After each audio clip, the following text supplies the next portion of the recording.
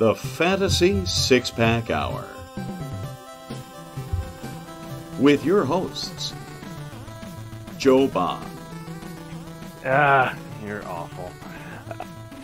And A.J. Applegarth. It's Sin Shu Chu. It's a mouthful. All right. Welcome back to the Fantasy Six-Pack Hour. My name is Joe Bond, founder of FantasySixPack.net. With me, as always, my trusted co-host, A.J. Applegarth. What's up, man? What up? Ready to do this, finally. You sound super excited. I mean, like, should you just Oh, man, come on. Let's go. I'm ready to go.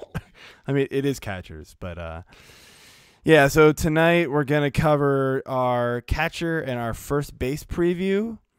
And we got a good guest on tonight to help us out with that. Before we get there, though, we got to talk some Super Bowl. Kansas City Chiefs pulled it out, came down from double digits back late in the game. Kyle Shanahan blew another double-digit lead in the Super Bowl. Go figure. But I don't know, man. What do you think of the game overall? I liked it, honestly. Yeah, I thought it was a good game. Definitely happy with the outcome. Happy that Big Red finally got that monkey off his back, got his own Super Bowl. Mm-hmm. It's been a long time coming, and I thought it was a good game. Very action packed. I mean, it was a little slow to start, but definitely picked up in the second half. I enjoyed it. I enjoyed it a lot. Yeah, I had a good time. I know it was funny. Like, it was loud at my house. I had a bunch of people over, but I caught some of the commercials too. I feel like this was one of the better commercial years in a long time. Like, they were funny, they were entertaining, not just like E-Trade commercials, right? It was just like they were good. Yeah. I don't know. I liked them. I thought that they were pretty decent. The Charlie one with the Tide or whatever was a little played out, and then Yeah, I did like the end of it where they're the old people, and then he's like, "Oh, I got it out," and then she wipes some other schmutz on his shoulder, and he's like, "Oh," but that was pretty funny. Yeah. But being a Jeep guy, obviously, that commercial was gold, dude. That commercial was gold. Absolutely Yeah, best awesome. commercial. I agree with you. All right, moving on here. We got a long show. NBA trade line was today. I'm not going to cover them all right now. We got some time at the end, but we got some good trades, so hopefully we got some time at the end to cover some of those. But let's get right to it, man. Get our beer of the week. Where's my music? There it goes. Beer. All right, what you got? See, it looks like you got a big one in front of you. What's all that about? Yeah, I don't remember if I drank this one on the show or not. I don't think I did. It's a Ommegang Okay. full Merlau. Merlau. It's like they have like wine beers. It's weird. yeah, it's a Belgian style double ale fermented with Merlot grape juice and aged in red wine barrels. It's the limited release for 2019. I picked this up for New Year's actually. And I think it was only a 4-pack, and me and my one buddy had one, and I still have 2 left. Well, soon to be 1 left. And, Maybe 9 after tonight. It's good, man. I mean, it's just a real smooth. Like, you can definitely taste the wine in it, but I like it. I had their Game of Thrones beer for the finale. It was in this big gigantic bottle. But it wasn't really my cup of tea, but it was okay. I drank it, but just because I didn't want it to go to waste, but nobody else liked it in my house. So I'm drinking an Oliver Brewing Company 206 IPA. Found this damaged can in the Safeway on the mix and match pack. They don't usually have them there, and snagged it as quick as I could because these are good beers, man. I think I'd give this one like a 4 on Untappd. So solid beer. Nice. So good stuff. All right, man. Let's get our guest on here.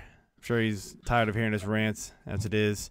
Dave Eddy, our dynasty guru here at Fantasy Six Pack, about to start his own podcast. Make sure you check that out. I think it's starting next week on Deck Circle Podcast.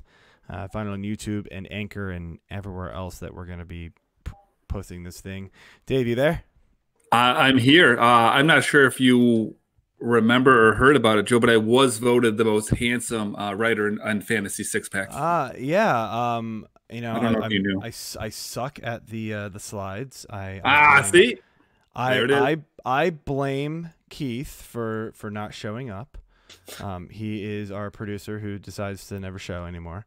No, not his fault. He's got a baby who doesn't sleep, and he needs to try to sleep as much as possible. But yeah, I forgot to change the slide. But yes, voted most handsome writer on F6B. I don't know who gave you that. Maybe yourself. But that doesn't even make sense, Joe. How could I give that to myself? Because you would. Because you would. AJ would too. Actually, like he would do it himself. A text over to Keith and say, "Hey, I just found out I'm been voted the most handsome writer on F6B." I don't know. I see a lot that I don't even know about. That's all good.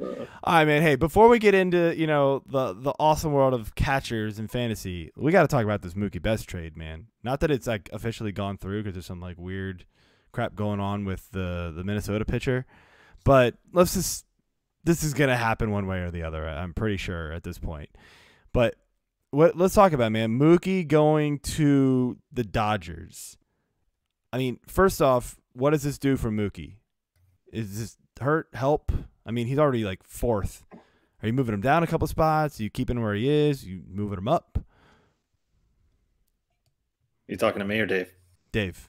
Oh, okay. Well, I wasn't sure, man. I mean, it's Mookie Betts, man. Like, I don't know where you could put him that would hurt his value. I would say, if anything, it improves his value. He's in, I would say, a better lineup in a better position. I guess I'd rather he was in the AL, but I don't think it really is that big of a difference when you're talking about Mookie Betts. True.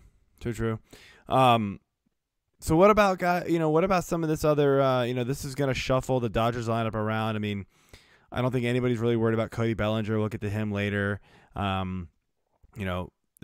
Max Muncy around there. There's a whole bunch of guys there. I mean, does this hurt anybody on the Dodgers, or are we just kind of keeping status quo with these guys? Hey, what do you think? I don't think it hurts anybody on the Dodgers. I mean, the only person that I could see in the deal itself that that you could argue maybe it hurts would be either Jock Peterson or you could even say Joe Adell with Peterson moving. But Mookie Betts and anybody on the Dodgers, I think it's a total win. Yeah, so I did want to ask you about that. So interesting that you brought him up, Jock Peterson. He moved to the Angels. He was a platoon bat in LA, and he hit 30 bombs or 30 plus bombs last year. I don't know the exact number. So very good season in limited at bats. Do you think he gets enough to be able to repeat that? I mean, everybody expects those home runs to come down if he was in LA and if he was with the Dodgers and still splitting time. Do you think he gets like a more full complement of at bats on the Angels and he can keep that home run total up, or is he still going to split and it's still going to go down? I mean, I think the biggest thing specifically for Peterson that I don't think is a problem for Betts is switching leagues. I think is going to be more difficult for him, seeing pitchers that he hasn't seen a whole lot of. So I think if anything, he'll struggle early, which might be the worst thing that could happen because Joe Adell is a call up away from making Jock Peterson more irrelevant. So that I think would be the biggest concern that I would have, is just how quickly he can adjust to a different league. Yeah, that's definitely fair. I mean, so is there anybody else in this trade? I mean, I know we got David Price.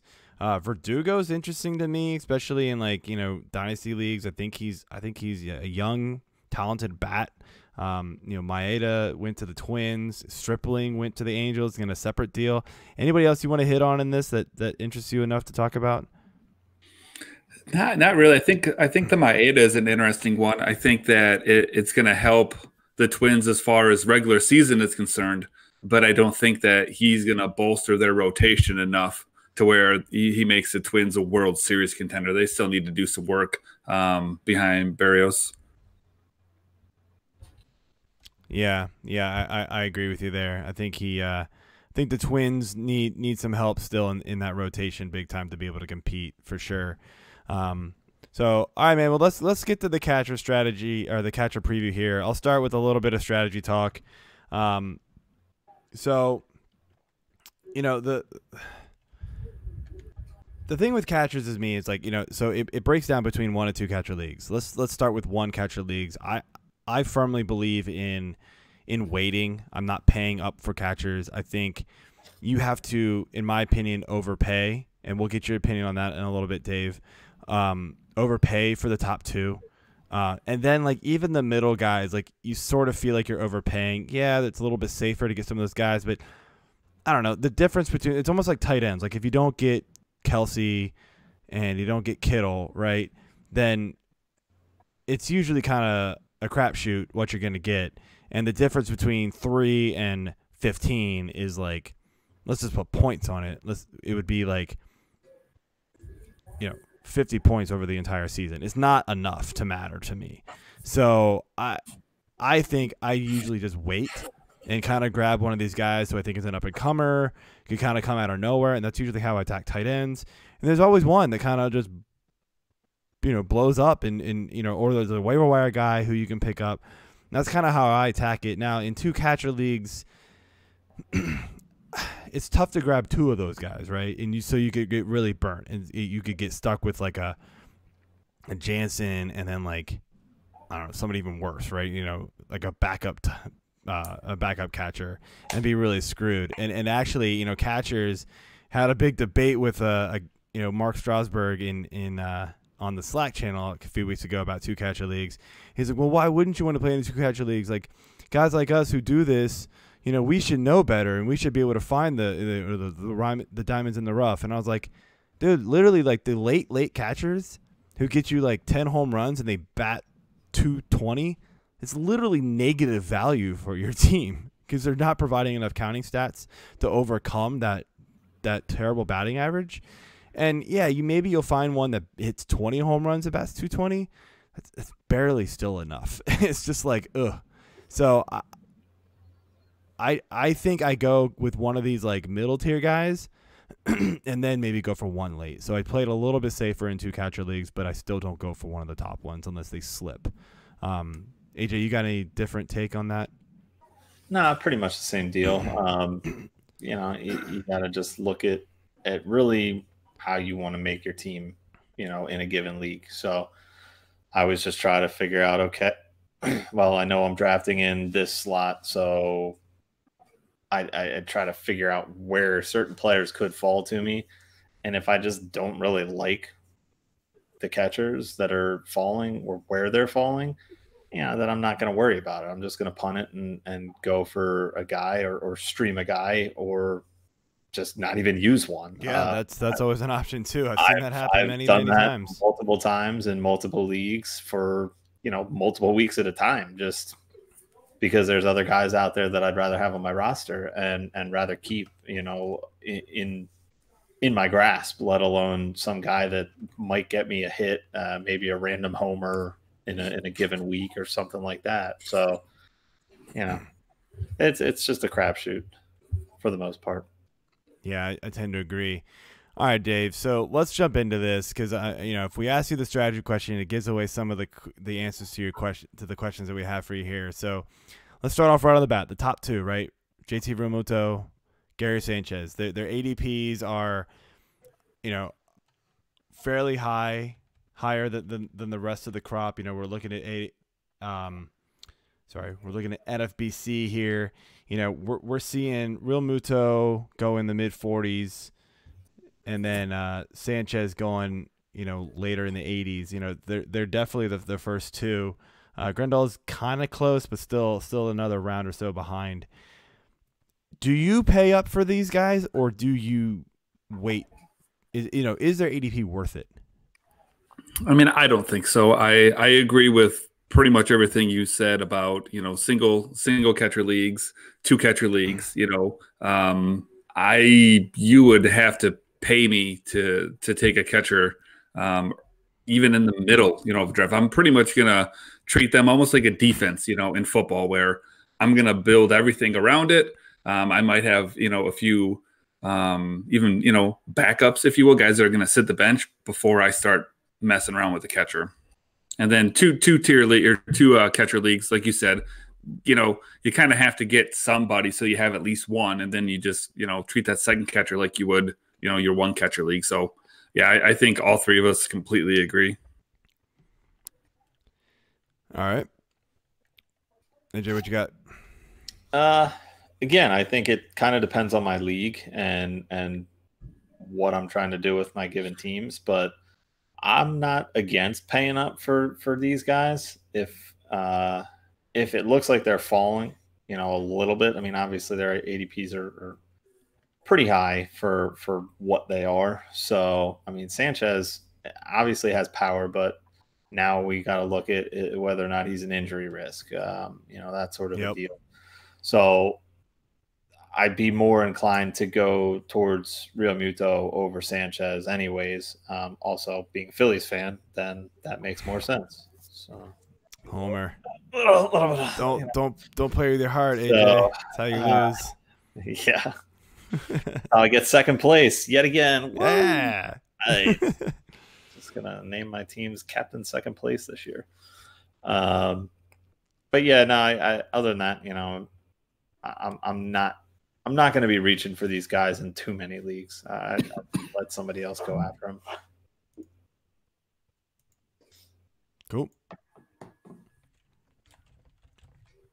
All right. So, we had the so we talked about the top two here. Kind of the next tier I wanted to get your opinion about too, Dave. So, in the next tier, I'm kind of skipping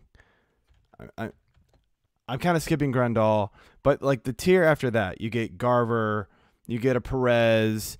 Then there's a couple older guys in there too, like Wilson Ramos and like, Yadier Molina kind of always makes his presence known, but he's not really quite in that tier, but he's still valuable. Like, what are your thoughts on like Perez coming off an injury, Garver breakout season in 2019, like kind of out of nowhere, Ramos, and Molina both getting older? Like, any of these guys, somebody that you would target, and why? I mean, when it comes to like, especially the catching position, I'm not going to go after one of the top guys. So if I'm not going to go after one of the top guys, I'm going to try to play it pretty safe. So somebody like, Christian Vasquez, I'm going to pass because I just don't see, I haven't seen enough consistency from him. Mitch Garver, I'm going to pass. Haven't seen much consistency from him. Will Smith, pass. He hasn't shown me enough yet. Even though Perez just missed the entire season, other than that, he's been pretty damn reliable. Yeah. So I would consider Perez. Wilson Ramos, pretty reliable. He's going to get at bats. So, if I'm a catcher, I'm just going to play it very safe. I know I'm not going to get a high-end guy. I'm not going to play a high risk, high reward. I'm just going to try to slide somebody in there that's going to get me at bats, give me some counting stats, and I'm going to just kind of set it and forget it. Yeah, I totally agree there. Yeah. I mean, I do like Perez. Yeah, the injury worries me a little bit, but I mean, he was an absolute beast, before he went down with this injury, and super consistent. And he played more games than, most of these other, quote unquote, everyday catchers. Obviously none of them are everyday, but he kind of was. You could slide him in a DL slot and he'd still play for you. So you were getting usually about 6 games out of him in a week. So that's always nice. And honestly, that may be more frequent this year with him coming off the injury. So definitely like Perez this year. He's someone I'm kind of stashing, hopefully let him fall a little bit and see if he falls to me in the right spot. I'll jump on him. But yeah, I agree with Dave. A lot of these guys, you just don't really know much about them. You haven't seen enough out of them yet. So I'm passing on a lot of those guys.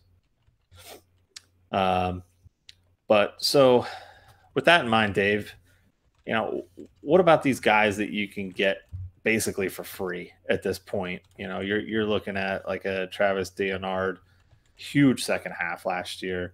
Sean Murphy played 20 games. Okay. But it was still very productive 20 games.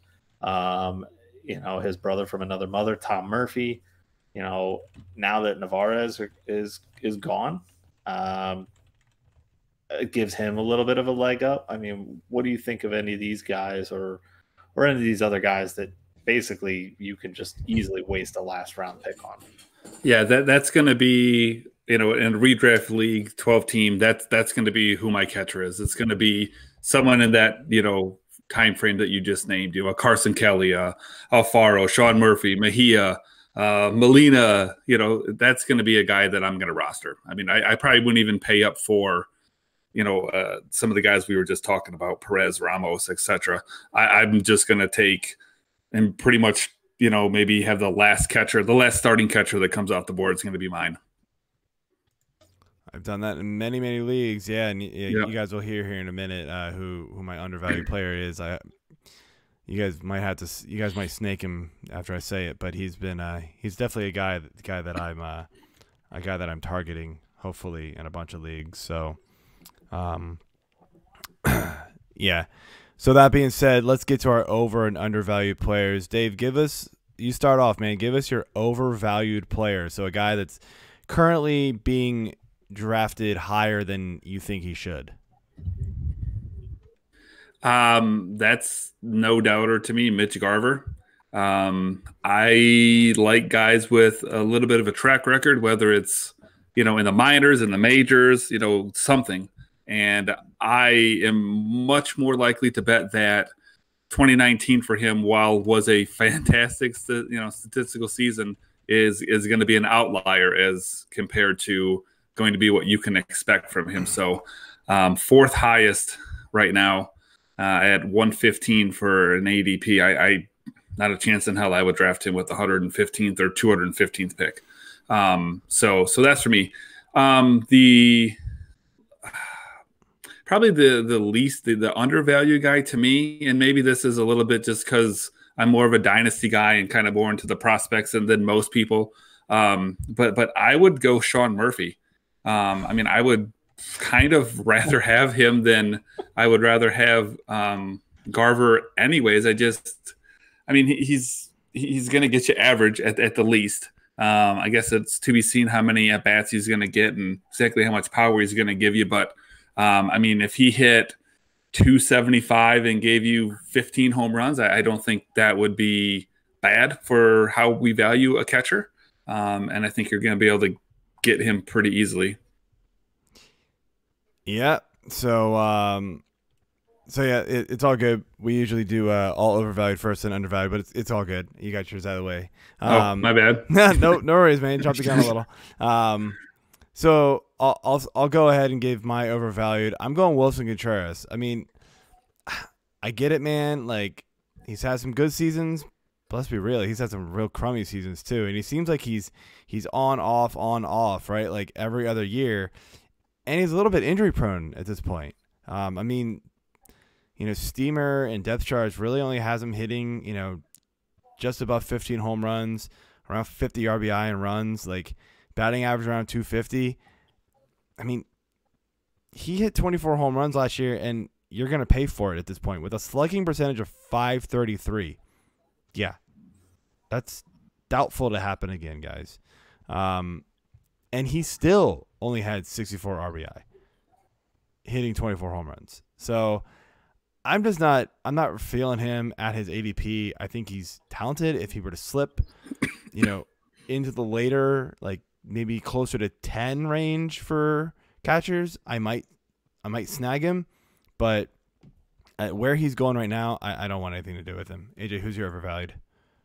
My overvalued was also initially Garver, but I'll sit with Sanchez. Like I said, if I'm gonna reach for one of those two guys, I'm going with the hometown guy.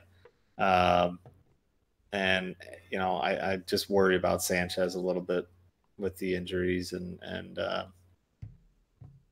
just see how he factors in to everything again once he's back healthy. But I mean, Yankees are still going to be a really good team. Yeah.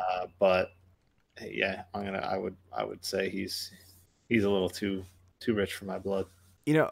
One thing I want to say about him, not to drone on about it a little bit, but it's hard to draft somebody like Sanchez knowing he's injury prone, right? Because like you draft him so high, he's talented. When he plays, he's a monster. But like, what do you do with him if you don't have an IR spot in your league, which everybody should at this point? But if you don't, like, what do you sit on a catcher? So you're owning two catchers while he's hurt for a third of the season every year. Like, that's why I really just don't want anything to do with him. Yeah. I mean, watch. He's going to go play 100 and, he's going to play a full season for a catcher this year and prove me wrong because that's usually what happens. But I just, again, he's just an injury risk at this point, and I don't want to deal with the zeros he's going to give you many, many times. And then you're picking up, total crap off the waiver wire. All right, so my undervalued, Dave, you hit it right on the head, Sean Murphy. Maybe a little close to heart because he won me a league last year. I picked him up late, kind of put me over the top. I was like totally hurting at catcher, and he pushed me over the edge at the very end here. But he played 20 some games last year, 20 games exactly, hit 4 bombs, 14 runs. The average was not the best, but I don't think that really kills you at the catcher. I think his strikeout rate was a little high, but it was much higher than it was all throughout the minors. I think that's going to come down with just more time, seeing more balls in the majors. But I think you're spot on with if he could hit you 15 home runs, 50 RBI. I mean, let's just think about the numbers I just said for Contreras: 15 bombs to 17. 50 RBIs to 55, 250, about the same for Contreras, and you can get Murphy for free. Okay, Think about exactly what's going to happen here. This is a no-brainer. Just snag Murphy and see what happens. If he can get the full allotment of the Oakland catcher reps, then you're golden. You found the guy who is going to be the middle, probably 5, 6, 7 ranked catcher at the end, and you got him for nothing. So, AJ, what you got? All right, so I'm digging real deep, and a few years ago, this guy would have been potentially an overvalued player, but he lost his first base eligibility, only has catcher utility right now, and he is kind of abysmal, but I'm looking at it more as a 2-catcher league option, and I'm going with Buster Posey. It almost really pains me to say that because he totally burned me 2 years ago in a league, and then last year I was actually it was a couple of leagues, and I just kind of went after him for a couple of weeks last year in my weekly league, and it was just why am I even doing this? But again, his days of 2012, 2013, 2014, they're all gone. It's been 2 years since he's even hit double-digit homers. I would like to see him get back there. He's not going to be a huge RBI guy, but he does help you in average for the most part. He kind of sank down pretty low last year, so I think that's kind of an outlier. I think he can get back up there as well. So, if you're absolutely punting the position, he's my guy. Yeah, that's an interesting one. I just, I see Steamer and depth charts has him projected at 11 home runs each. I don't know how you do that. They're hit 5 and 7, but okay. I hope he gets back there. I think he's a good player. I just think the wear and tear of the position has really caught up to him, and he's just kind of old at this point. So tough to say, but all right, man. Let's jump over to first base, a position that people care way more about.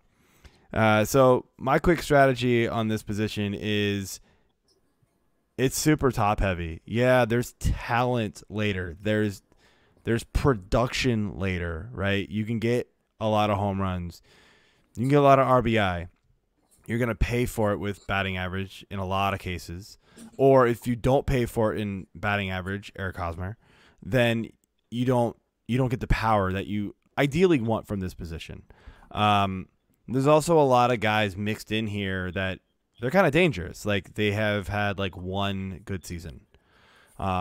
So I would rather go after one of the top. I'm looking at the rankings on the board right now. I'm saying, top 5 at worst, top 9 or 10, I think. And if I miss, then there's only a handful of guys I really feel comfortable with afterwards, and I don't super feel comfortable about a lot of them. But that being said, it is a very top heavy position, and it just keeps happening. Like, it just seems like it's getting more and more top heavy as we go on. Like, when we first started doing this, AJ, first base was like, yeah, okay, because home runs weren't what they are right now. So it was like, yeah, just go get any of these guys and you're good. But now, like, just their power isn't doing it for you. You need the power, the speed, the batting average, all in, and everything. And it's not this position anymore. So the landscape of baseball has changed, and the first base position is not as deep as it was because of their production levels and what they can give you. So what do you think about that?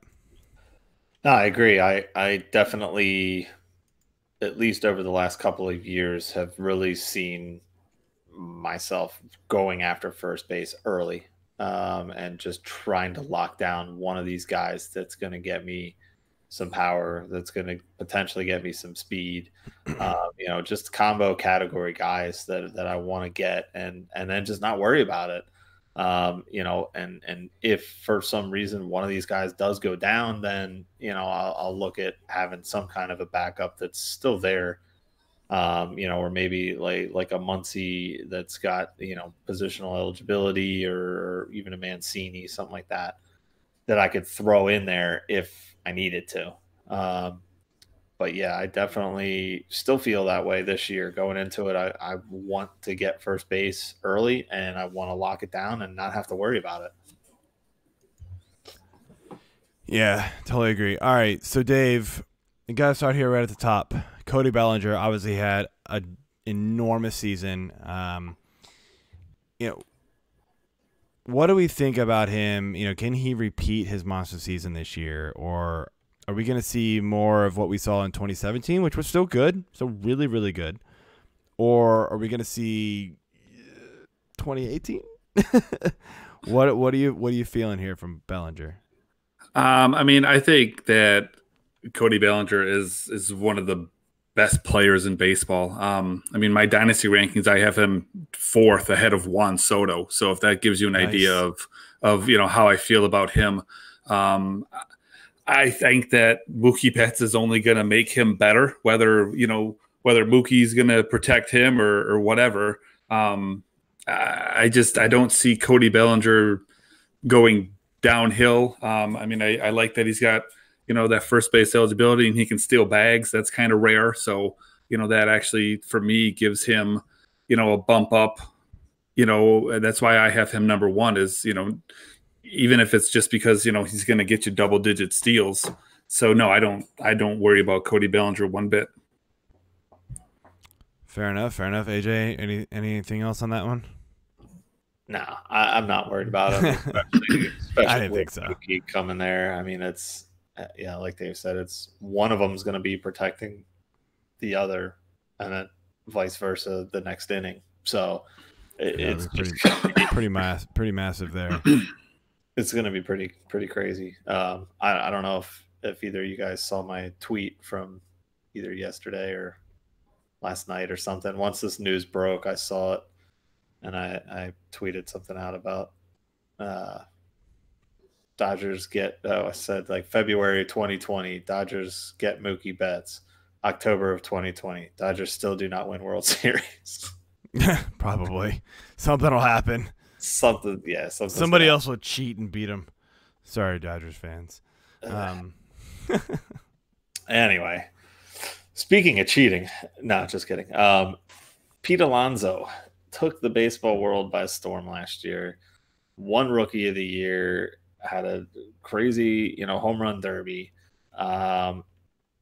Basically, are you paying up for this guy though, Dave? Or you're looking at a 3rd, maybe even a 2nd round pick, depending on the size of your league.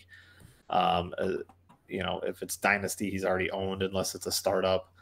What are you looking at for Alonso this year?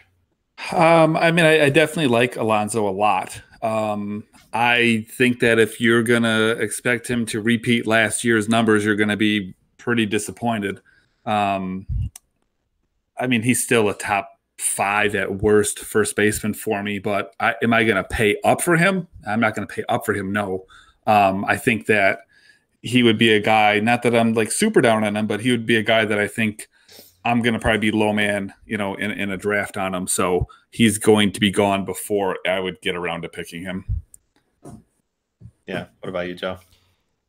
Yeah, I mean, so I alluded to this last show with Howard Bender and my rankings. So my initial rankings went out, and they're basically off of projections with a little bit of my gut feeling on it. But I still have Alonso high. Is he gonna hit 53 bombs again? Hell no. I mean, let's be real. Like, how many players have hit 50 in a row? But I still have him very, very high. I was just looking at my rankings now, and I just closed it, of course, and my phone won't respond. So there it goes. So, I see that I've got Alonso 3 overall for this season. I could easily bump Rizzo, Olsen, guys like that above him, but I think he's 3, 4, 5 range. They're all really super close in my opinion. Rizzo's kind of arrow is pointing a little down. Olsen's pointing a little up. Alonso's probably pointing up because he's young and really talented. So I think I would choose him over Rizzo.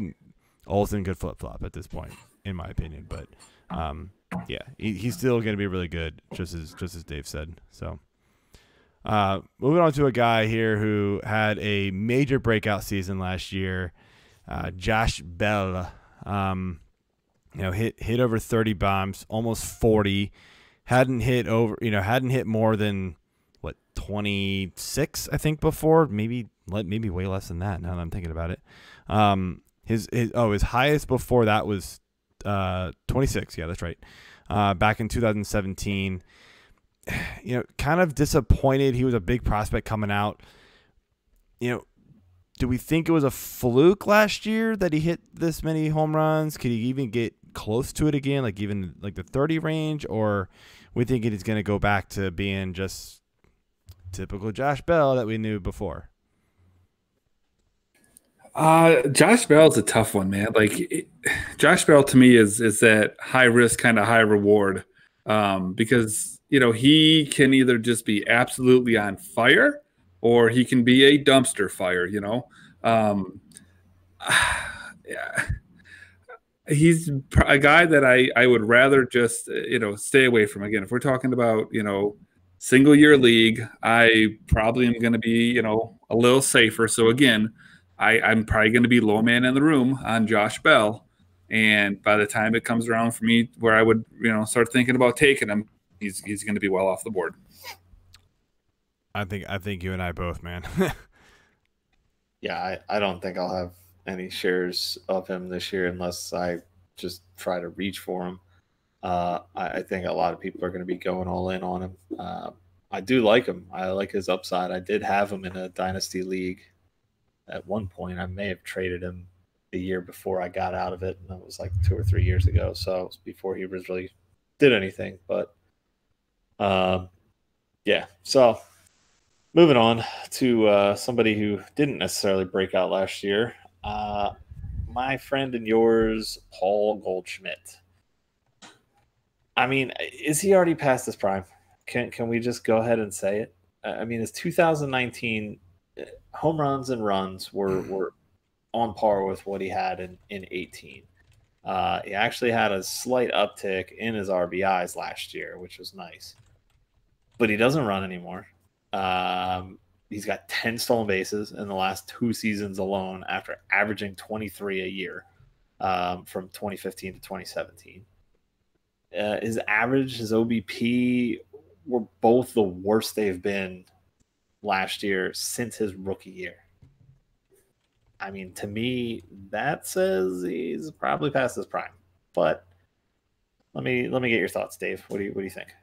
I think this is the first time that we're going to disagree. I mean, he's only 32, so he's not old. I mean, he's getting there, but I mean, I think he's right at the end of his prime. But I still think he's one hell of a player. I mean, if you penciled him in for 100 runs, 30 home runs, 100 RBIs, I don't think anyone would remotely argue with you with that. And I think that's, for a first baseman, I think that's totally fine. Now, you nailed the average. I mean, 260 with a career of 295. Yeah. So, he had a rough patch last year. But I mean, I would feel comfortable saying, if you gave me an over under of 280 for his average, I'm going to take the over. So I'm probably more the high man in the room on a Paul Goldschmidt for just 2020. What do you think, Joe? I still have him 6. I don't feel good about it, though. I'll be honest. Like, you just feel like he's gonna 36. Yeah, man. It's just one of those, like, I mean, he's gonna produce it. The average is hopefully gonna be a little bit better than last year. But I don't know, man. Something, he starts off like massively slow the last couple of years. It's like, oh man, what are you gonna do with this guy? He went through a couple really bad cold streaks last season, which didn't help him. But he has like these massive hot streaks too, and you're like, oh, all right, there he is. He's not gonna run anymore. Like, that's out the window. Don't even worry about that. He's not a runner anymore. He's just a straight up power hitter, and he's good at it. So, if you passed on Goldschmidt at 6 and took some of the guys behind him, I'm not gonna kill you for it. But in my rankings, I have him there, but he's one of those guys I have a red flag next to in my personal rankings. If when I do my drafts, he's one of those like, maybe I'll wait if he's the first baseman at the top of the list at that point, and go maybe wait another round and just see what happens. So yeah. I mean, he still hit 34 homers last year. Yeah, 97. Again, he produces 97 RBIs. His walks dropped a decent amount. I say he's a better rotisserie player than a head-to-head player. And I know you and I play in more head-to-head leagues, which is why you and I both go, Goldie. He's like, like Bob Lung with the consistency rating. Like, Goldie's not consistent at this point. He gets on real big hot streaks and real big cold streaks. And so he burns you really bad in head-to-head leagues. And that's why he's tough to own. And there's a lot of people that play head-to-head leagues. So he's tough to own in those leagues.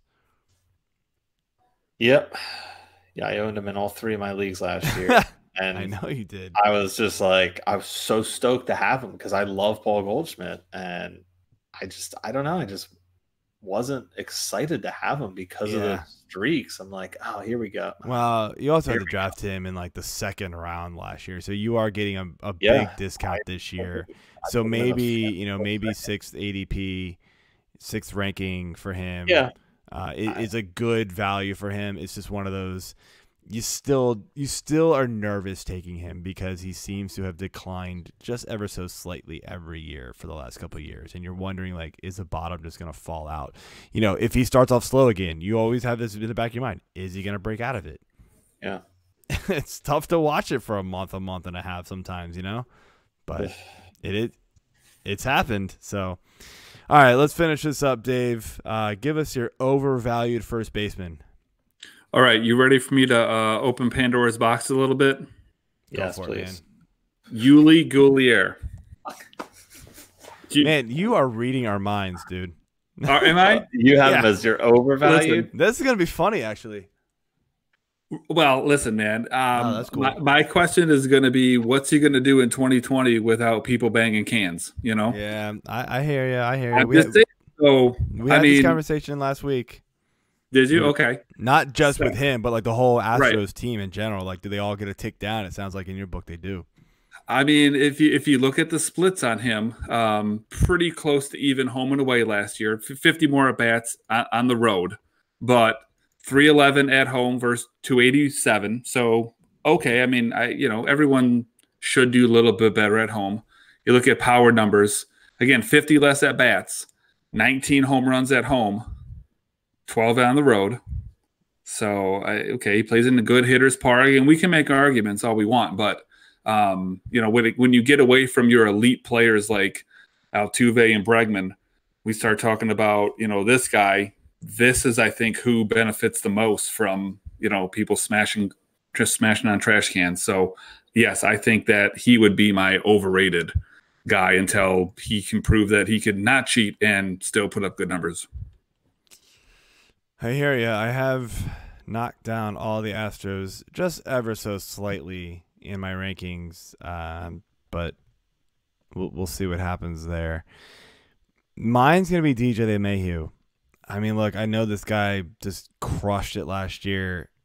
I mean, it's like his best season by a mile. 26 home runs. He's never hit more than 15. He's 31. I mean, this is just like, I know the ball's juiced, but come on. Like, do we really expect this to happen again? He's going as like the number 7 first baseman right now, and I know the position eligibility is awesome.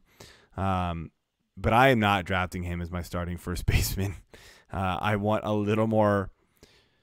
I personally want more power that I can count on than DJ LeMahieu hitting 26 again. The batting average is going to be good. It's, he's always a good hitter. He's going to hit near 300, so that's great, right? But I think the RBIs dip. I think the runs dip. And I think the batting average, or not the batting, the home runs dip as well. So I just don't see him being that top 10 first baseman this year that he was last year. Yeah, I can definitely see that with LeMahieu, and I do like LeMahieu, but more because you can plug him in and play him everywhere. Yeah. But where he's going to be going, I agree. I don't think I'm going to be able to touch him this year. And I'm going to go with the guy we talked about a little bit earlier, Pete Alonso. I just don't think I'm going to own him this year. And I mean, I get it. The stats are there. Monster year last year, but I want to see it again. I want to see you repeat, or not necessarily repeat, but close to what you did and be as consistent. And I mean, the power's there. That's clear. So I'm not worried about that. But I just think that, sophomore season for a lot of these guys, no matter who you are, it's rough. And people have time to figure you out a little bit more. They're gonna be learning how to pitch to this guy a little bit better. I just think he's gonna drop off, and he's not gonna repay the people that draft him where his current ADP is. Fair enough.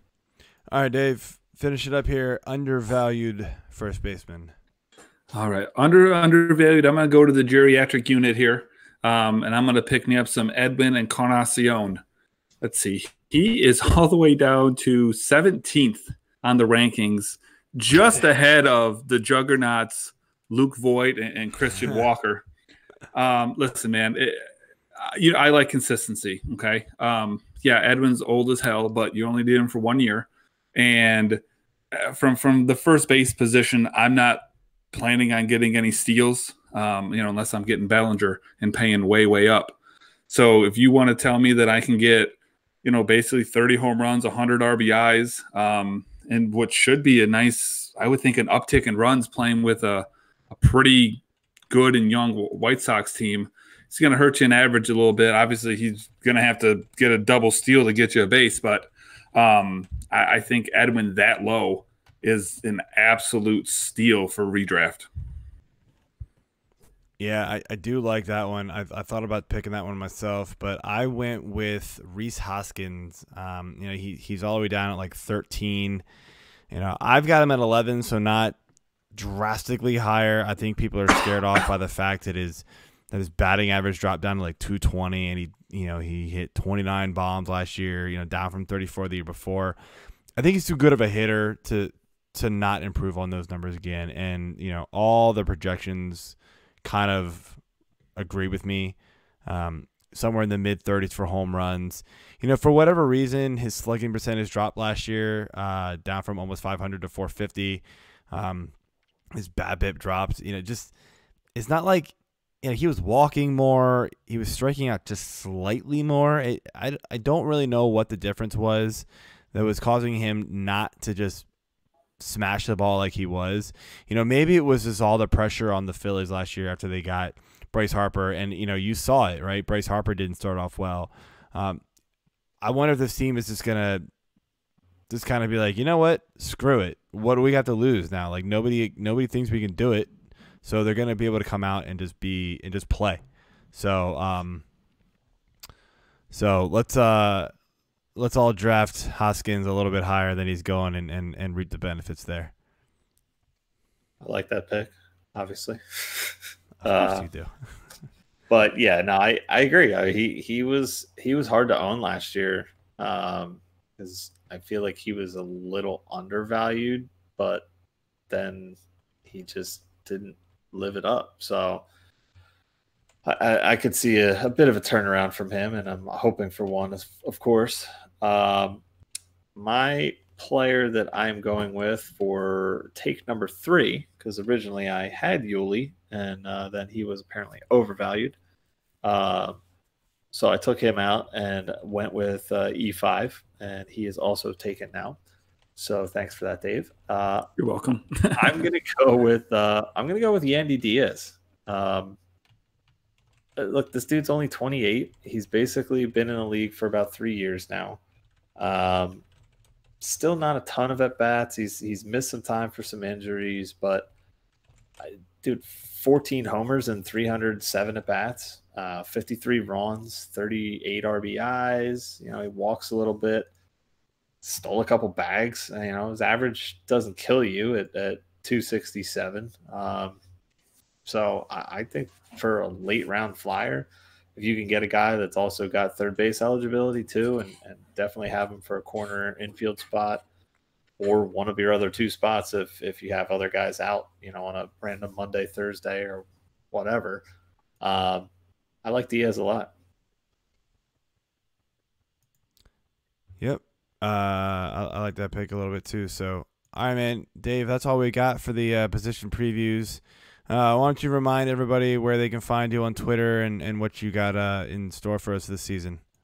Oh man, excuse me. On Twitter, it's at Corporal Eddie, and I got the Dynasty Top 600 plus right now. Rankings came out on Sunday. The funny story behind that is Joe laughs. But I knew it was coming. But yeah. Oh, you're not, so. okay. No, I'm not going to expound on that. We'll just let it be. But that's out. I've got a lot of good feedback on that. So, got a podcast that's gonna kind of go hand in hand with that. So, the rankings are an every other week kind of thing because they're dynasty rankings. You know, they don't need to be updated every week. But I'm going to put out a podcast that goes along with it.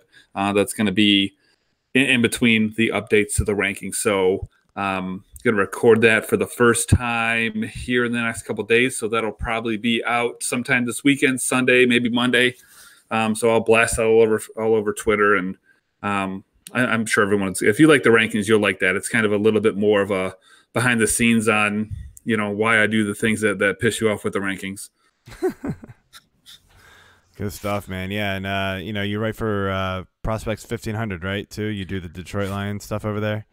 No, I do Detroit Tigers, but yep, you're in the right city. But yeah, I cover the Detroit. What did I say? You said Detroit Lions. So I'm trying to get football's over, Joe. Right. I'm trying to get that bullshit out of my head. All right, and you just keep dragging me back in, man. I mean, are the Tigers any better? I mean, I'm an O's fan, so I'm right there with you, man. I mean, the Tigers are better at baseball than the Lions are, I guess. But sure. But other I'll than give you that. But no, Kershaw grew up as like really close friends. Yeah. So Lions Tigers drafted the Super Bowl winning quarterback. So that's our claim to fame in 2020. All right. But yeah, I had the Tigers top 50 prospect rankings that came out way back in January 1st. So I mean, if you're into reading about guys in, you know, the Dominican Summer League, you know, read up on Pedro Martinez Jr., the guy that I'm higher than everyone else on. All right. # bloodlines. Hey, man, it works. All right. Good stuff, man. Definitely check him out. He does great work for us, and I'm sure he does for Prospects 1500 too. And he's a handsome son of a gun. Yeah. Most handsome writer on Fantasy Six Pack. It's official. Yep. We'll have to print your certificate. Thank you. Hang it up on your wall. All right, man. Have a good night. Thanks for coming on. We'll have you on again soon. All right, guys, enjoy your beer. See you, All man. right. Thanks, Dave. All right, AJ, so we got a few minutes. Let's talk about this NBA trade deadline. You know, I wasn't really sure if we were going to talk about it. It seemed like there's like not a whole lot was going to happen, but damn, it took off. Like in the last hour, it was like, whoo, a lot happened here. Obviously, we know like Capella got traded like yesterday or the day before. That was a big deal. But today, like I opened up my phone after dinner and just saw all these trades happen. Like Wiggins went to the Warriors for D'Angelo Russell, which seemed like a dead deal just yesterday, and it actually happened. So I don't know what changed, but they decided, yeah, sure, we'll do it. And then very last minute, you know, it was said that Andre Drummond for the Pistons wasn't gonna get traded. Like they weren't gonna get enough offers for him. And then they decided to trade him for Brandon Knight, John Henson, and a 2023 second-round pick. I want to start there. Not just fantasy-wise. Okay. What in the living hell are the Pistons doing? Two garbage players and a garbage player 3 years from now? Excuse me? For a guy averaging 15, almost 16 rebounds a game and averaging almost 18 a game, like this makes literally no sense. Yeah, I mean, I'm not following basketball as much this year, probably because I'm not playing in the league. But Don't worry, not a lot of people are anyway. I at least, pretty slow. even the people that are in the league aren't playing, so it's cool. More than it was last year, but it's just not an active league. It's whatever. Yeah, you know? It's an afterthought, but it's cool. I mean, that is just silly to me. I mean, Drummond is a stud. I mean, this guy's so a good. double machine, and he's like a backbone of that team right now. In my mind, at least. So I can't really wrap my head around that one. I just don't. I don't get it. I mean, first off, like I don't really know why Cleveland would target him, but I mean, hey, if you can get him for, you know, pennies on the dollar, I wouldn't even say like quarters on the dollar. They got him for pennies on the dollar at this point, right? Like, why not? He's still just 26. I mean, he gets to match up with Kevin Love now, who does not play in the box. He just stretches the floor. So those two are going to work very well together. It's weird that like Tristan Thompson was playing fairly well for Cleveland. So I guess Tristan's clearly going to back him up, but like I don't really know how this is going to work out. Like Drummond's not going to get, I don't think he's going to get as many minutes as he did in Detroit, but they were already like scaling back his minutes a little bit because Christian Wood was awesome for Detroit. And by the way, Christian Wood's value, if he is still on your waiver wire in fantasy basketball leagues, go get him now. That dude's going to be a monster. He will be a league winner for you. Guaranteed it. I just... Thompson's not leaving though. No, that's the thing. Like you kind of thought there was gonna be like a buyout, but now they're saying there's not gonna be. So it's just a weird situation. It's just like Cleveland being Cleveland again, right? Like, guys, stop being dumb. So I mean, I love getting Drummond for them. But at the same time, like he's a pending free agent, right? So I guess that's the reason why Detroit got rid of him, right? They knew he wasn't going to stay. But it's like, you literally got nothing. You had to have gotten something better for him. At least do like a sign and trade or something with him at the end of this year. Like somebody was probably going to pay for him more at the end of the season if you do a sign and trade, which happens all the time. So now the Cavs are going to hope they're going to do him because why would Drummond want to stay with Cleveland? I mean, yeah, Colin Sexton, but no, he's not really that good. Yeah.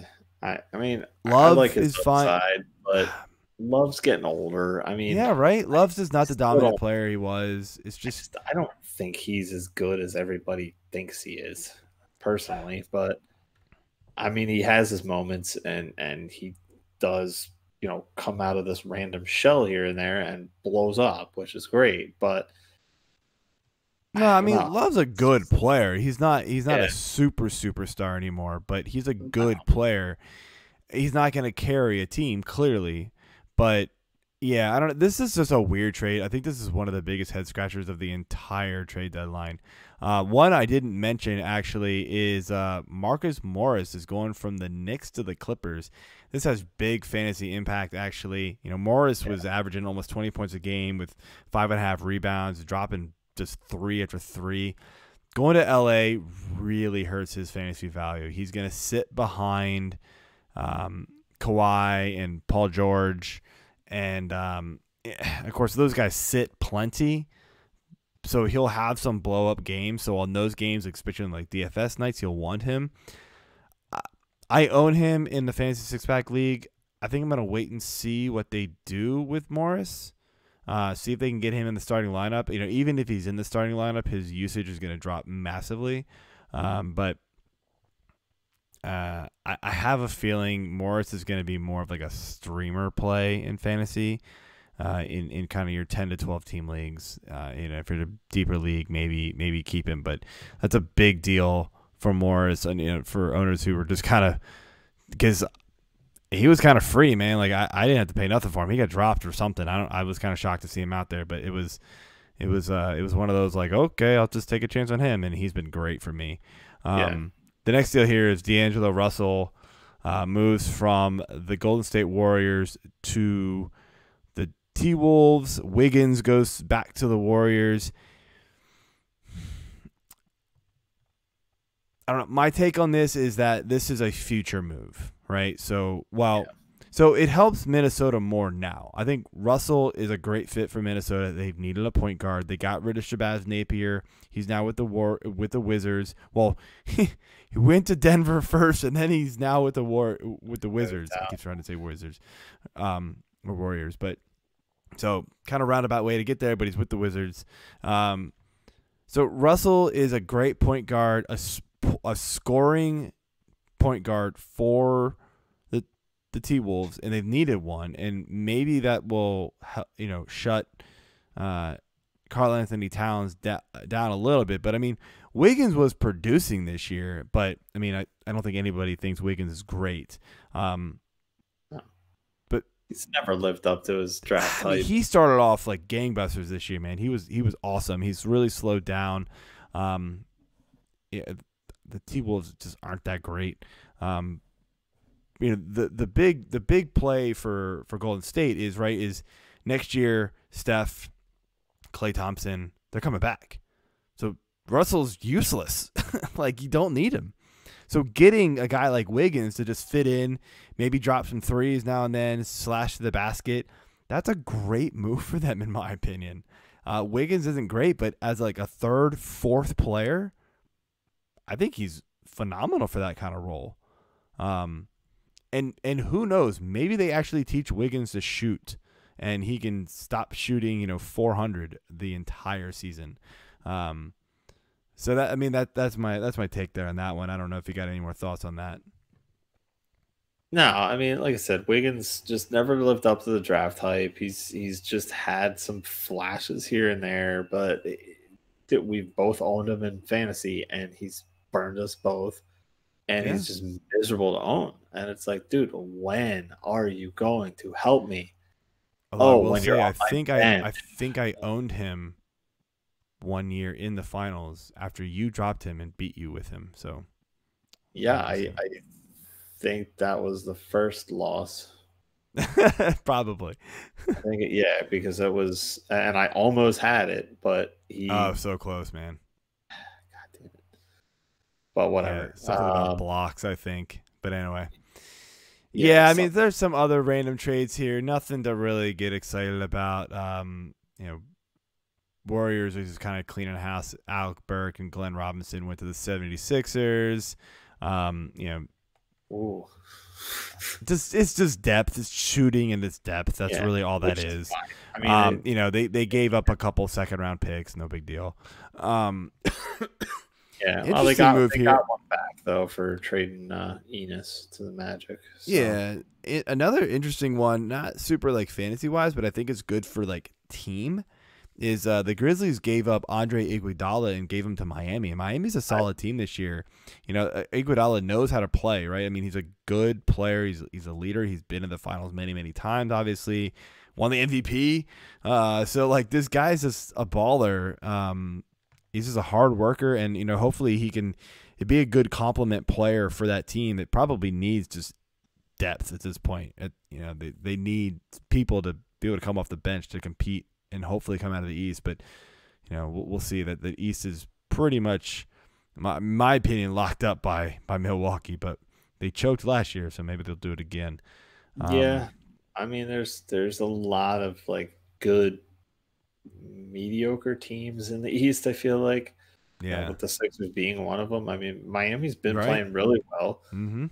I really like this trade for them. Actually, I mean, Deion Waiters and Justice Winslow have been good for them. They've been consistent players. You know, they're just kind of role guys though. To me, they're not breakout guys. But you're getting, you know, Iggy back, Solomon Hill, and Jay Crowder. I mean, that's a nice depth. In mind. I mean, I think like all of these guys are pretty much on par with each other. I feel like, and it's a very even trade, but I still think the edge goes to the Heat with what they get back there. They think they can do it this year, and you know, they've got some pieces to do it. They got Bam, and they got I was going to say Tobias Harris, but I know that's 76ers. But Jimmy Butler. Yeah, Jimmy Butler, the other guy who left. Yeah, other six. That's why I flip them up, because they kind of play the same position. Only played 3 quarters against us the other night. Thanks for that, Jimmy. So, but yeah, it's interesting. You know, a very active trade deadline. You know, it's always kind of wait and see with some of these things, but to see kind of the big ones, like, you know, the big names, and you kind of can predict how they're gonna fall in place on their new teams. But how you win leagues in fantasy basketball, especially in head-to-head leagues, is finding those guys that, because of the trade deadline or because their teams are just out of it and they're just playing their youngsters, is finding those youngsters, finding those guys that are going to get late season value and snagging them before anybody else even realizes it. I'll be honest. Your teams in the basketball league have been middle of the pack, and you've kind of scraped into the playoffs. You just happen to pick up some of those guys both years, and you got to the finals with them and almost beat me both times. So it's very, very possible. I did it in a league many years ago. I picked up Klay Thompson off the waiver wire when Golden State was terrible, and he was phenomenal. I was like, I didn't even know who Klay Thompson was. And I was just like, oh, the guy's hitting like 3 3-pointers a game. I'll do it. So, yeah, you gotta look out for this stuff. The trade deadline really opens up some playing time for people who weren't getting any before, and just based off pure usage, their counting stats are going to be good. So that's what you gotta do there. All right, man. So next week we're actually gonna take a break from our previews, and we're gonna go into our prospect talk. We got our good friend Chris Blessing coming back for that one from Baseball HQ. Looking forward to that show. Getting some good beer talk going on. That's what we always do with him. So be sure to tune in next week. Again, if you guys have not figured it out yet, we are on YouTube. We are also on Anchor, iTunes, Stitcher, everything, guys. Like, go find us everywhere. It's just the audio on those sites. I finally figured out how to do it. Thank you, Anchor, for making this free and easy and everything else. So definitely reach out to your favorite podcast app and find us there if that's easier for you. So that being said, we're done. I will see you next week, AJ. See you guys. All right. Bye.